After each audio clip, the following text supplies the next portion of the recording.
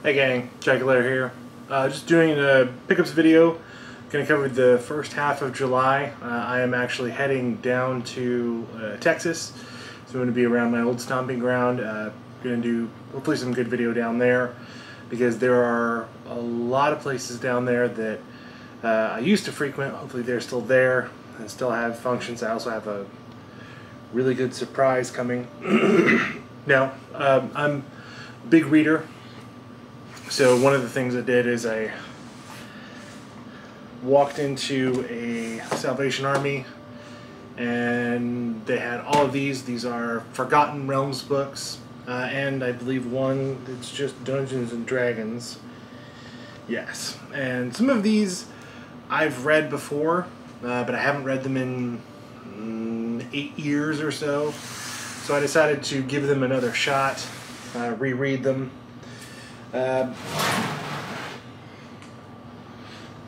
Also found this little guy.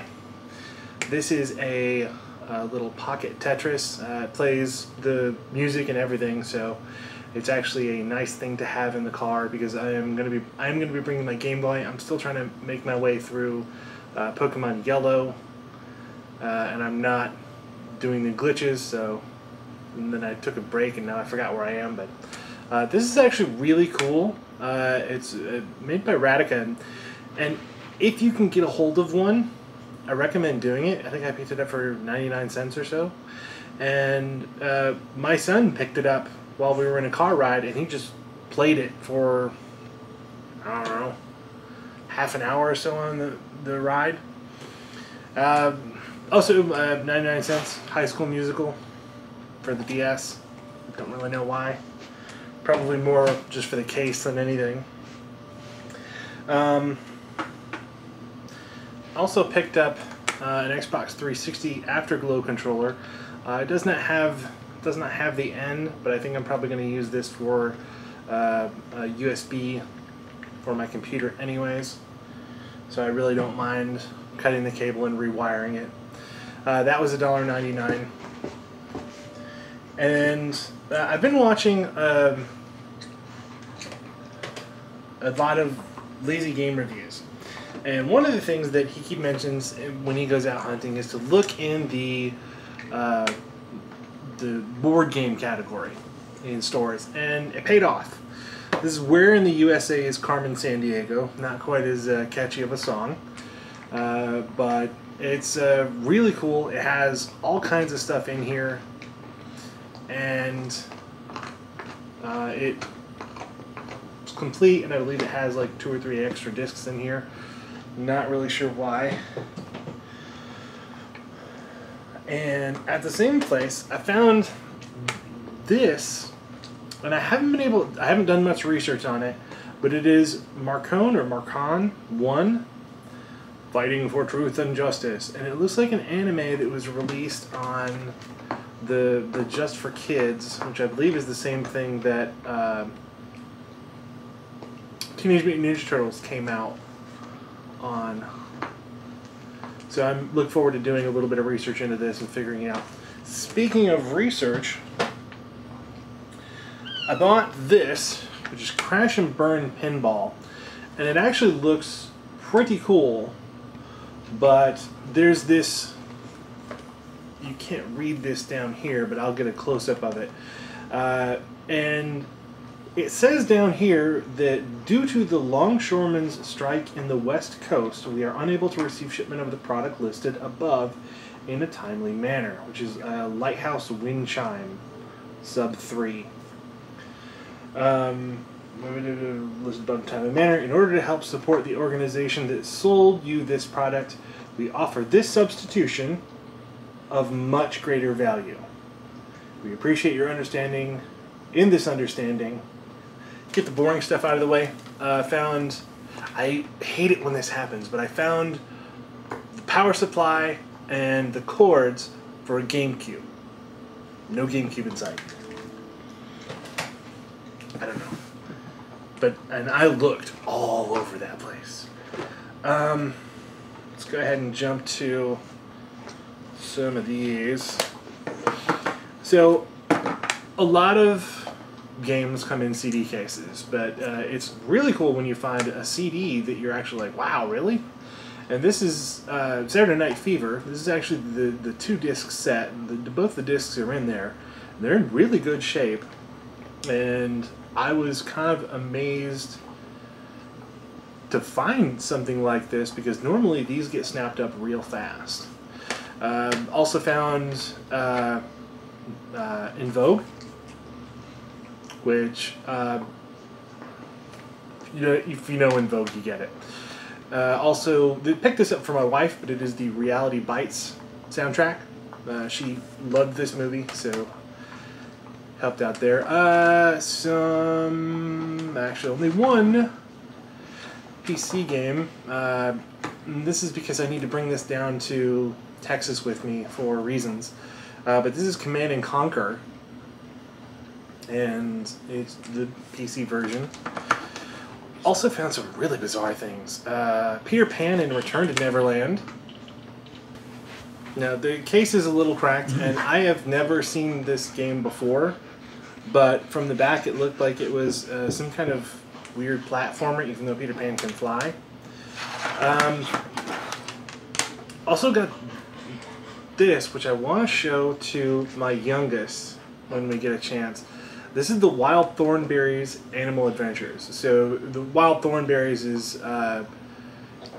has a great cast. The father is actually done by, I can't remember his name, Tim Curry.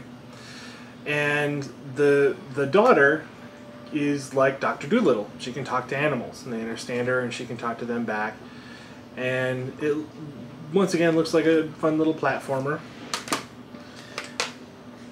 And then found this one, Area 51, which this finally gives me, that's weird. I was going to say it gives me a reason to use my GunCon, but it doesn't show that it's GunCon compatible. It shows that it's mouse compatible, which I didn't know there was a mouse for the PS1. So, goes to show me. And then I found this, which I grabbed it, flipped it over, couldn't figure out what it was. Did it again. But it is Spin Jam. And it just says, puzzle, you will be. Which I guess will be true.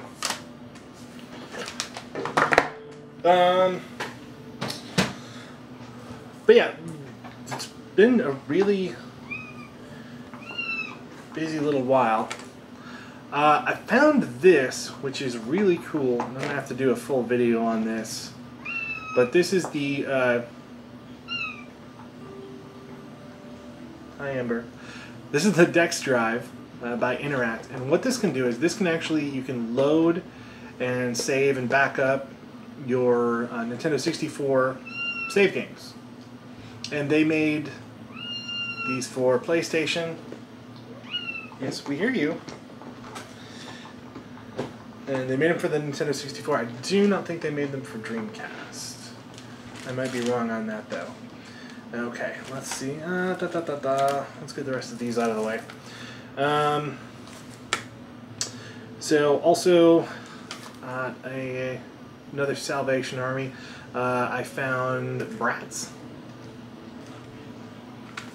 for the PlayStation. Also found Cyclone, which is weird because it looks like a first-person shooter, but it's from SSI, which I equate SSI to the Gold Box games. And then Duke Nukem 3D, like I said, I've been watching a lot of Lazy Game reviews, and he does a passable John St. John impression, so snagged that as well. And because I love the guidebooks, Tom Clancy's Rainbow Six Gold Edition, which has lots of pretty pictures in it. I will flip through that at my leisure.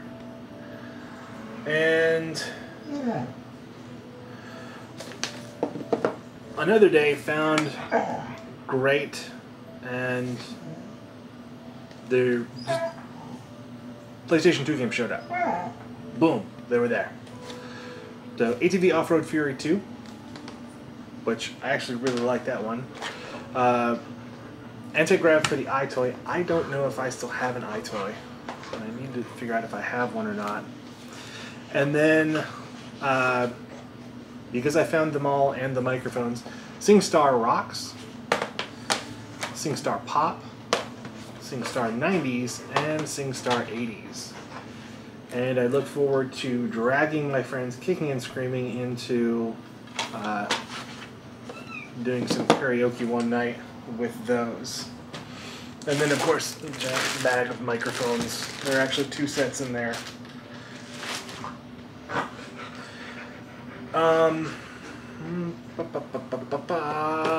This is something I found in a Goodwill for, I think, $2. It is a wireless G notebook card. This will become important later. And then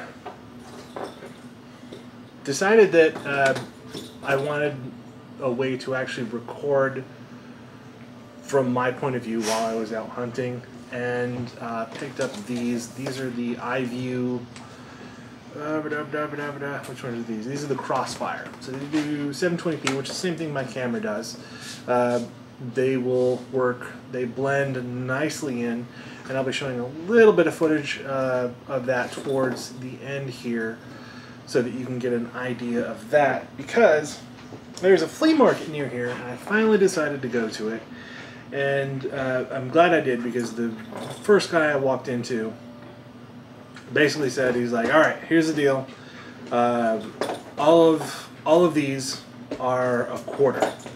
He's like, I've sold the ones I want online that I can get money for, and these are just the ones that don't sell. Which blew my mind when I saw them, because these were all a quarter each. And Advanced Dungeons and Dragons Shadow Sorcerer, which this is SSI, once again, relating those two. It's got Dragonlance on the cover, but it doesn't say Dragonlance anywhere on it, which weirds me out. My mom and I used to play Jumpman Jr. on the Commodore 64. By the way, that's an IBM. This one's a cassette for Commodore 64. These are kind of just mixed all over the place. RoboCop. This is another one for the Commodore 64. And this one's actually a diskette. Dig Dug, which I used to love Dig Dug. And I think a lot of it was just because that it did only play the music while you moved. So it seemed really weird to me, because you could get silence in that game, which most games would not shut up. This one, yeah, I just love the cover and the back. It's a Maxwell Manor microcomputer game for the Atari or Commodore 64. And it's just, I mean, he's got a dude holding a skull, smoking a pipe on the back, and a guy holding a cross and a revolver on the front. So, I don't know what's going on there. Battletech. This is an Activision. This is IBM, and these are 3 different games, as you can see. Battletech, the Crescent Hawks Inception, Crescent Hawks Revenge, and MechWarrior, which is the MechWarrior, MechWarrior 2, MechWarrior 3, MechWarrior Command, MechWarrior 4, and then MechWarrior Lone Wolf, and MechWarrior, that, so on and so forth. Alien Breed. And there's a Super Bunny. Comes with the comic inside. It's played as a super rabbit. A Wizardry game, Bane of the Cosmic Forge. Claire. And Monster Smash. Didmos for the Commodore. Kung Fu Master and Karate Champ. So 2 in 1.